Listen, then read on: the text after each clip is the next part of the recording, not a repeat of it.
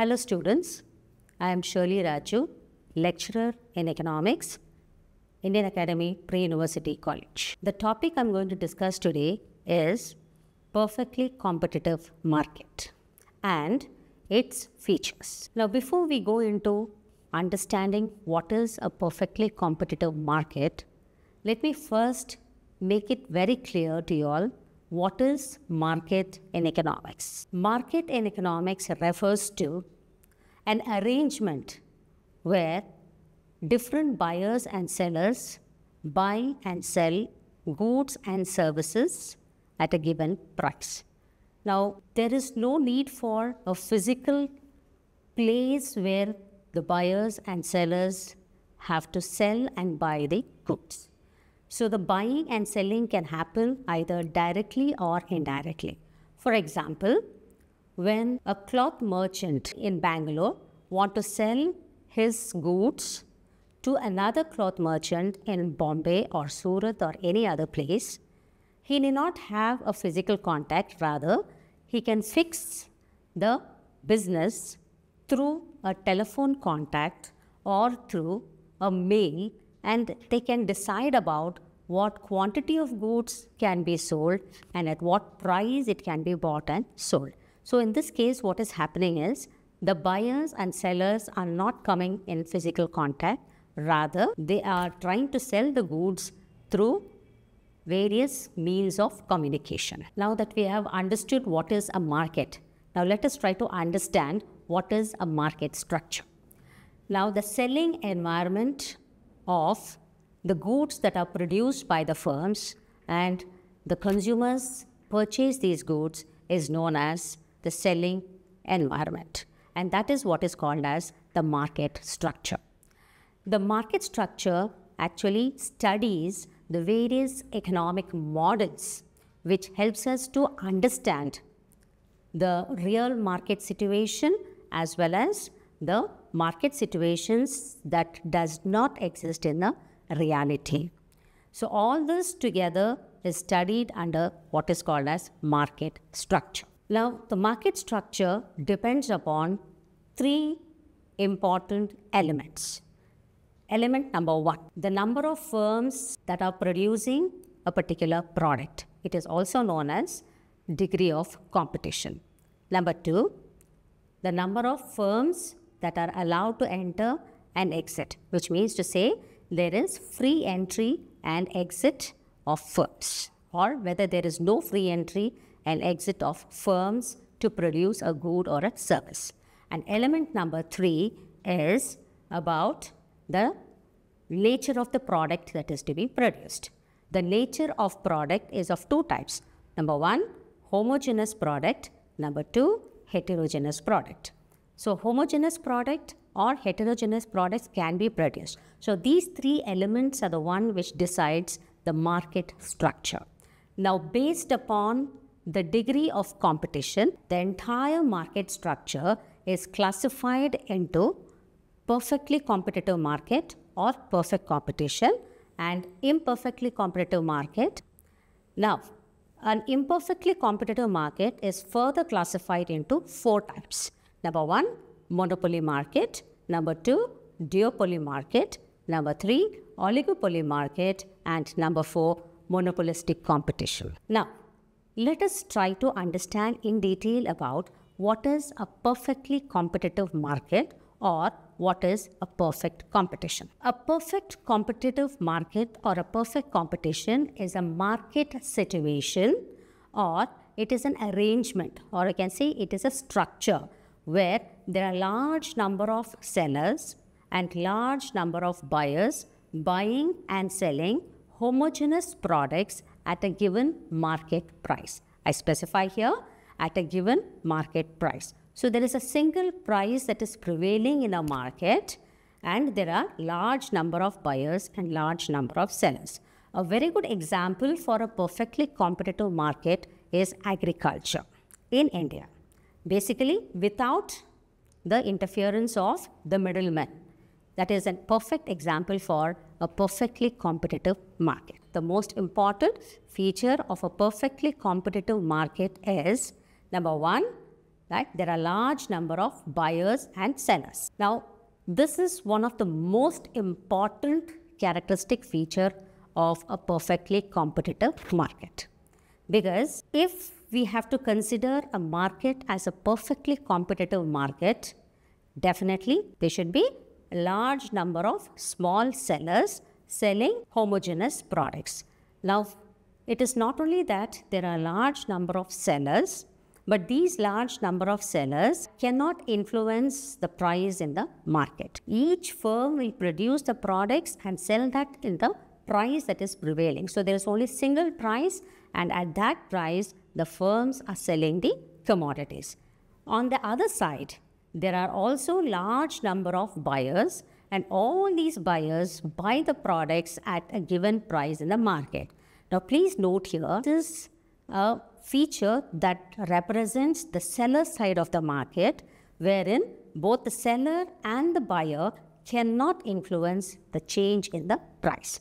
This is the most important feature of a perfectly competitive market. Feature number 2, homogeneous products. As already told in the meaning of what is a perfectly competitive market, one of the highlighted and the prerequisite characteristic of a perfectly competitive market is that they sell homogeneous product. Now, what are homogeneous products? These products are similar in character, which means to say there is no product differentiation. All products sold by this large number of small sellers are producing and selling similar types of products. For example, there is no change in the color. That is, the products sold by these sellers are similar in color, size, shape, structure, etc. So, which means they are identical in character and we cannot differentiate them from the different sellers. So, this is yet another important characteristic feature of a perfectly competitive market. A very good example that I can give you for a homogeneous product that are sold in a perfectly competitive market in the present scenario is the bottled water. So when you look into the bottled water, they look similar and the content of the water is same, the bottling is same, the price is almost the same. So therefore, it is one of the very good examples that I can give you. And apart from this, right, all the fruits and vegetables that are sold in the market are also a very good example for homogeneous products. The third most important feature of a perfectly competitive market is free entry and exit of firms. Now, since there are a large number of firms selling and producing similar commodities, there is a stiff competition between the sellers. So, it is very difficult for some of the sellers to make maximum profit. So, if they feel that the firms are not able to face the competition and make enough profit, they can exit the market. At the same time, if there are new firms who are willing to enter, produce the same commodities and face the competition, they are also welcome and there is free entry allowed. So, there is no restriction on entry and exit of firms in a perfectly competitive market. Now, coming to the fourth important feature, there is perfect knowledge about the market both by the sellers and the buyers. The buyer and the seller has perfect knowledge about what they want to buy and at what price they want to buy. The seller has a perfect knowledge about what they want to buy and what they want to produce and what they have to sell. So, since the market information is very clear both for the buyer and the seller, definitely there is perfect knowledge of what is produced and at what price the products are sold in the market, and that is how a perfectly competitive market functions. One of the next important feature is price taker feature. That is, each firm in a perfectly competitive market are price takers. What does it mean there? A price taker firm is a firm that cannot influence the change of price of a product in the market, which means to say that a price taking firm has to sell their commodities at the price that is given in the market. So no single firm can influence a change in the price. So they have to sell their commodities at the market price, and they can either earn maximum profit or they may not earn profit. So for example, let us assume that there are 3 firms producing a particular commodity. Say for example, cycle. So say firm A is producing cycle, firm B is also producing cycle, and firm C is also producing cycle. If firm A and B follows the market price or fixes the market price for the product, and if firm C is selling higher than the market price, definitely there will be no buyers for the product that has been produced and sold by firm C. Why? Because there is perfect knowledge about the market, and the firms are those who are selling at a given price alone will get market, and the other firm will not get market for its product. At the same time, if the firm is ready to sell the commodity at a given market price, they will get profit and they can sell the commodity and earn maximum profit. So a price taker firm is always a firm that is in a perfectly competitive market. All firms are price takers, and no buyer nor a seller can influence the price in the market. Now, all these features play a very important role in a perfectly competitive market. So, to conclude, firms are independent to produce whatever goods they want to produce, and a perfectly competitive market is a highly competitive market.